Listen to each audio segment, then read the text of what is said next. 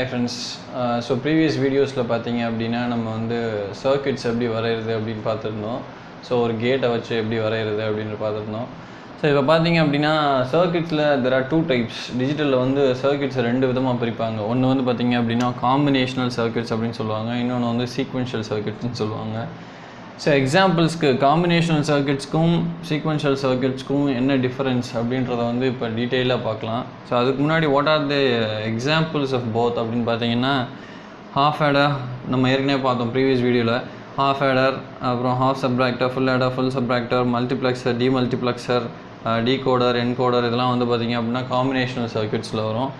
flip flops counter shift registers இதெல்லாம் வந்து பாத்தீங்கன்னா sequential circuitsல வரும்.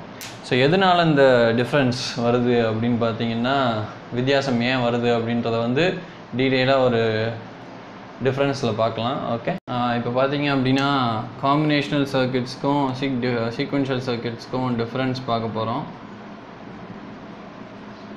ஸோ என்ன டிஃப்ரென்ஸ் அப்படின்னா ஃபர்ஸ்ட் பாயிண்ட் பாருங்கள், output depends on the present state input அப்படின்னு சொல்கிறாங்க.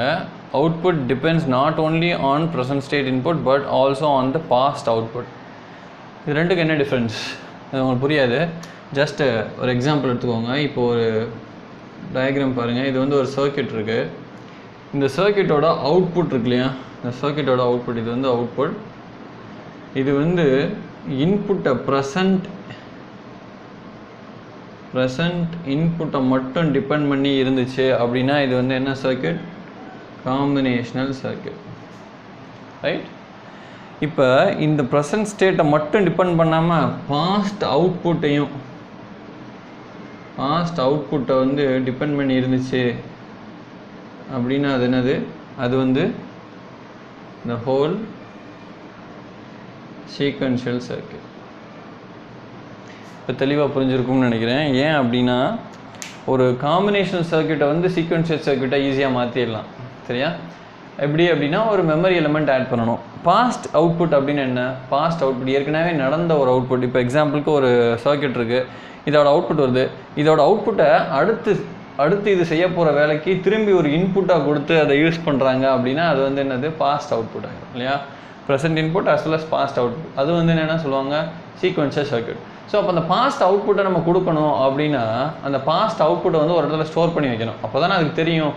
ஸோ இப்போ நம்ம வரோம் வந்து ஒரு இதை ஓப்பன் பண்ணி நம்ம ஒர்க் பண்ண போகிறோம் அப்படின்னா அந்த பாஸ்ட் அவுட்புட் வந்து நம்ம மெமரியில் இருந்தால் தான் நம்ம யூஸ் பண்ண முடியும். இப்போ ஒரு லேப்டாப் எடுத்துக்கோங்க, எப்படி யூஸ் பண்ணுறோம் அந்த மாதிரி தான். சரியா? ஒரு சேவ் பண்ணி வச்சுருப்போம் டேட்டாவை. ஸோ அதே மாதிரி இங்கே ஒரு பாஸ்ட் அவுட்புட் வைக்கணும். ஸோ அந்த மெமரி எலிமெண்ட் என்ன அப்படின்னு பார்த்தீங்கன்னா அதுதான் ஃப்ளிப் ஃப்ளாப். சரியா?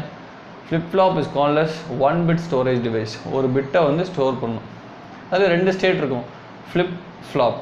ஸோ ஃப்ளிப் ஆகும், ஃப்ளாப் ஆகும். So that is called as past sequential circuits. Okay, so இப்போ அடுத்தது பாருங்கள், ஃபாஸ்டர் தேன் சீக்வென்ஷியல் சர்க்கியூட்ஸ். இது வந்து லோ ஸ்பீட் அப்படின்னு சொல்கிறாங்க. என்ன சார் காம்பினேஷனல் ஃபாஸ்ட்ன்றாங்க ஆனால் அது லோ ஸ்பீடுன்றாங்க, அது ஏன் அதிகமாக யூஸ் பண்ணுறாங்க? மோஸ்ட்லி சீக்வென்ஷியல் சர்க்கியூட்ஸ் தான் யூஸ் பண்ணுவாங்க. ஏன் அப்படின்னு எடுத்துக்கிட்டிங்கன்னா மெமரி எலிமெண்ட்ஸ் எங்கே இருக்கோ அங்கே தான் வந்து நம்மளுக்கு யூஸ் ஆகும். இப்போ ஒரு லேப்டாப் இருக்குது, நம்ம ஆப்ரேட் பண்ணுறோம், அப்படியே விட்டு திரும்பி அதை க்ளோஸ் பண்ணதும் எல்லா டேட்டாவும் போயிடுச்சுன்னா அது யூஸ் ஆகுமா? யூஸ் ஆகாது. ஸோ ஃபஸ்ட்டு கண்டுபிடிக்கப்பட்டது காம்பினேஷனல் சர்க்கியூட்ஸ். ஈஸியாக இருக்கும் டிசைன் பண்ண, எல்லாம் ஓகே. பட் நம்மளுக்கு தேவையானது மெமரி யூனிட்டோடு இருக்கணும் இல்லையா? ஸோ அதுதான் நெக்ஸ்ட் பாயிண்ட் பாருங்கள். Memory unit is not required, memory unit is required. So இது பாருங்கள், easy to design is not easy. So அதான் கான்செப்ட் என்ன அப்படின்னா combinational circuits depends only on the present input.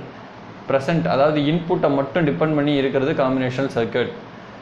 இன்புட்டையும் previous அவுட்புட்டையும் depend பண்ணி இருக்குது, அதாவது பாஸ்ட் அவுட்புட்டையும் டிபெண்ட் பண்ணி இருக்கிறது வந்து பார்த்திங்கன்னா sequential circuits. Very easy. Okay, so examples ஏற்கனவே பார்த்தோம். இது வந்து ஹாஃப் ஆடர் ஏற்கனவே பார்த்துட்டோம். Multiplexer, டிமல்டிப்ளெக்சர் and encoder decoder upcoming வீடியோஸில் இப்போ பார்க்கலாம்.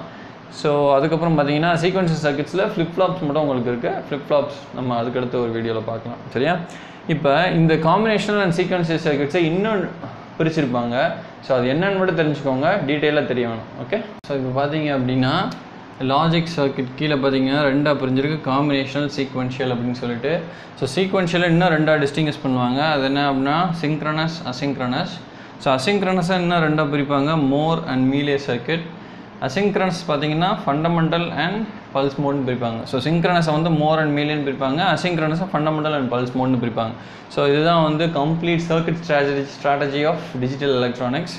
ஸோ இதில் காம்பினேஷனல் சர்க்கிட்ஸ் பற்றி நம்ம நிறையா பார்த்துட்டோம். சீக்வன்ஷியல் சர்க்கிட்ஸ் பற்றி பார்க்கலாம். சீக்வன்ஷியல் சர்க்கிட்ஸ்க்கு முக்கியமானது வந்து மெமரி எலமெண்ட்ன்றது வந்து ஃப்ளிப் ஃப்ளாப் அப்படின்னு சொல்லுவாங்க. சரியா? ஸோ இதுக்கு முன்னாடி ஒரு டயக்ராம் வரைஞ்சி காமிச்சேன். அது இன்னும் கிளியராக கொஞ்சம் வரைஞ்சி காமிக்கிறேன். ஏன் அப்படின்னா வீடியோஸில் கொஞ்சம் மிஸ் ஆகிருக்குன்னு நினைக்கிறேன். ஸோ இப்போ பார்த்தீங்க அப்படின்னா இப்போ ஒரு சர்க்கிட் இருக்குது. ஸோ அந்த சர்க்கிட்க்கு வந்து ஒரு ப்ரெசன்ட் ப்ரெசண்ட்டாக நம்ம இப்போ கொடுக்குறோம். அதனால தான் அதை வந்து ப்ரெசன்ட் இன்புட் அப்படின்னு சொல்கிறாங்க. ஸோ நம்ம கொடுக்குறது வந்து அவுட்புட். ஸோ இது வந்து பார்த்திங்க அப்படின்னா இந்த செட்டப்பை வந்து காம்பினேஷனல் சர்க்கிட்னு சொல்லுவாங்க. ஏன் அப்படின்னா ஒரு சர்க்கிட் ப்ரெசன்ட் இன்புட்டை மட்டும் டிபெண்ட் பண்ணி அவுட்புட் கிடைக்கிது அப்படின்னா அது வந்து காம்பினேஷனல் சர்க்கிட். ஸோ அதை வந்து நம்ம இப்போ காம்பினேஷனல் சர்க்கிட் அப்படின்னு எழுதிடலாம். சரியா?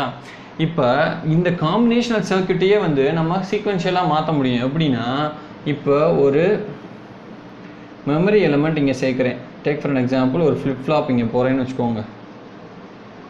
இங்கே ஒரு ஃப்ளிப் ஃப்ளாப் போட்டு, சரியா, இங்கே ஒரு ஃப்ளிப் ஃப்ளாப் போட்டு யூஸ் பண்ணுறேன் அப்படின்னு வச்சுக்கோங்களேன். இது வந்து நம்மளுக்கு இப்போ இது என்ன ஆக்ட் ஆகுது அப்படின்னு பார்த்தீங்கன்னா பாஸ்ட் அவுட்புட்டாக ஆக்ட் ஆகுது. அப்போ பாஸ்ட் அவுட்புட்டாக ஆக்ட் ஆச்சு அப்படின்னா இது என்ன ஆகும் அப்படின்னா ஓவராலாக சீக்வென்ஷியல் சர்க்கிட் அப்படின்னு சொல்லுவாங்க. ஏன்? ஒரு சர்க்கிட் ப்ரெசன்ட் இன்புட்டையும் பாஸ்ட் அவுட்புட்டையும் வச்சு நம்மளுக்கு அவுட்புட் கொடுக்குது அப்படின்னா அது வந்து சீக்வென்ஷியல் சர்க்கிட். ஸோ இப்போ தெளிவாக இருக்கும்னு நினைக்கிறேன். ஸோ இப்போ நெக்ஸ்ட் வீடியோவில் நம்ம வந்து என்ன பார்க்க போகிறோம் அப்படின்னா மல்டிப்ளெக்ஸர், டிமல்டிப்ளெக்ஸர் பார்க்கலாம்.